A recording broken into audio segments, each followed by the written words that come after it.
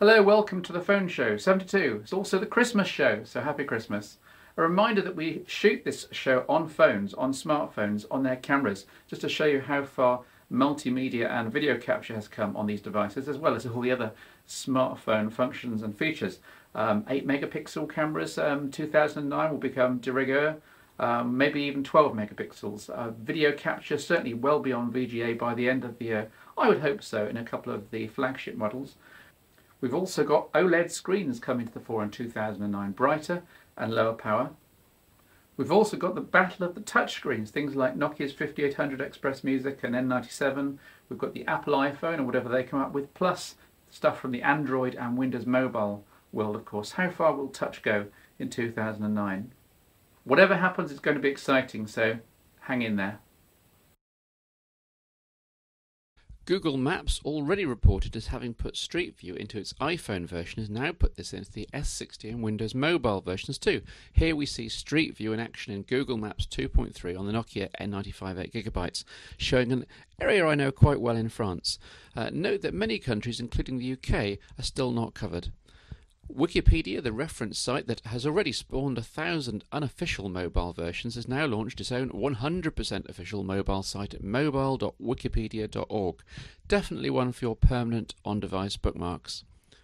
For the first time, the hugely respected BBC World Service in English and the BBC World Service's 24-hour rolling news in English, plus their Arabic news, are now available through Nokia's free internet radio application following an agreement with BBC and Nokia. The stations are available for live streaming 24 hours a day, so go download. Microsoft's first app for the iPhone's App Store is worth checking out as it's both free and hugely impressive. Essentially a demo of their C-Dragon Deep Zoom graphics technology. You get to, for example, zoom into minute details in documents in the US Library of Congress, shown here, or into a single huge aerial canvas of the world. Over the last 6 months, I've been investigating various aspects of phone cameras over on All About Symbian in an article series, but just in case you haven't been following it, I thought you might appreciate a quick summary of my findings. Firstly, I was investigating the exposed camera glass on most phones. How badly do everyday scuffs and scratches affect photo quality? Surprisingly, I concluded that unless you're very picky or shooting into the sun, in which case you'll see flare effects as the light gets diffused by the scratches, there's not much to worry about. The camera is focusing on a point way beyond the surface glass, so all the scratches do is reduce the light levels and quality by a tiny amount. Secondly, I wanted to look at the pros and cons of LED versus xenon flash. Here's the difference between single LED flash on the N95, dual LED on the N79, and xenon flash on the N82. Quite dramatic. Xenon flashes are also far faster, as you can see here. Note the crispness of the N82 freeze frame, and then look at the blur on this LED flashed version from the Nokia N95. On the downside, xenon flash is more expensive to build in, uses more battery power, and can't be used as a video light. So very much your call as to whether to make it a must-have feature. Thirdly, you've all heard the phrase the megapixel myth, but clearly more megapixels are usually better at the same time. So where's the sweet spot for a phone-based camera? Here's the same photo taken with an 8 megapixel, a 5 megapixel, and a 3 megapixel phone camera. Can you tell which is which? It's tricky, isn't it, when faced with a simple snapshot, even with a degree of zooming in? For printing purposes, even allowing for cropping slightly, there's no practical benefit in going above 5 megapixels, and arguably not even beyond 3. Finally, I wanted to look at optics and sensor hardware. These make a much bigger difference than a simple megapixel count. For example, here's a 3 megapixel image from the Nokia N93 with Carl Zeiss optics. Here's the same image on the HTC Touch Pro with ostensibly similar camera. Huge difference. I've even gone into detail on the pros and cons of optical zoom in phone cameras, but I've run out of time here. See the AAS features for the lowdown.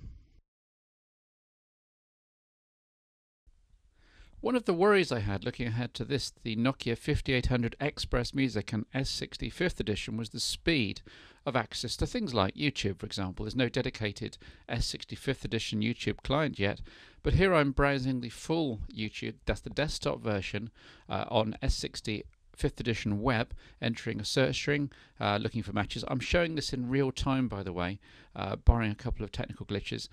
Complete real time, so you can see how fast or how slow the experience is.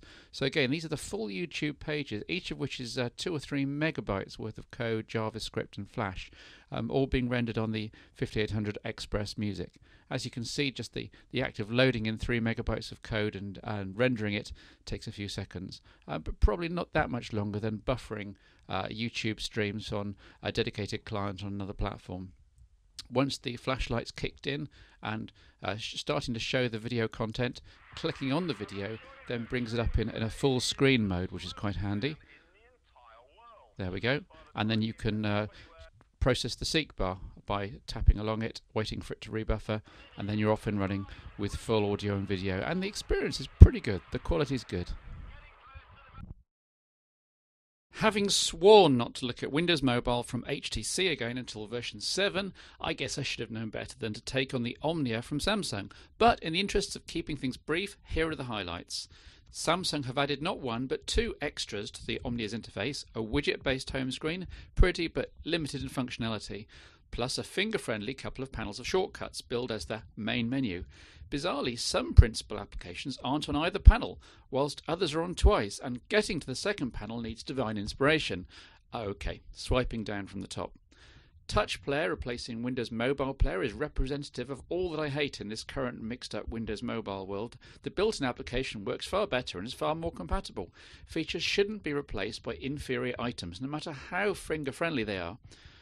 Under the hood, it's bog-standard, stylus-centric Windows Mobile 6.1 once you get past the Samsung silliness, but there's nothing earth-shattering here. The 5-megapixel camera takes good photos, but its attempt at capturing VGA video is spoilt by absolutely atrocious audio quality.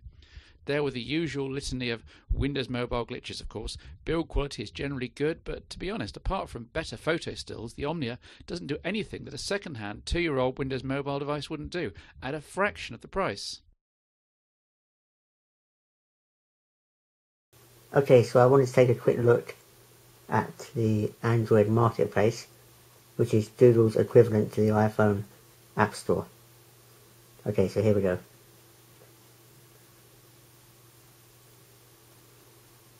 As you can see at the top is a list of featured applications presented in a kind of carousel. So one is MySpace Mobile. Let's check that out. Again, it's asking, do I want to install the app? And as you can see, there's a short description along with comments and ratings for the app.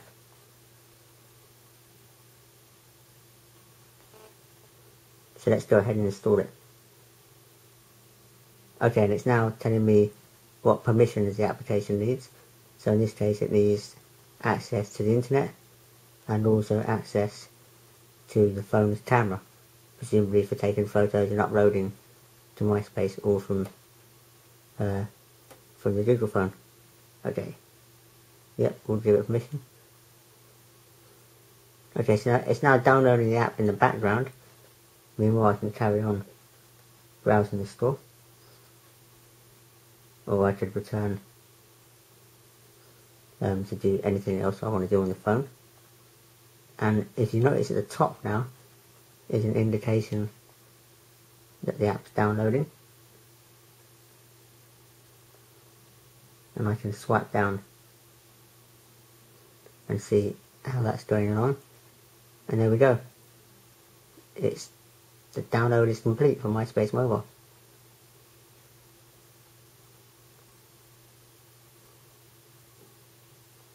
It's now installing it, and I can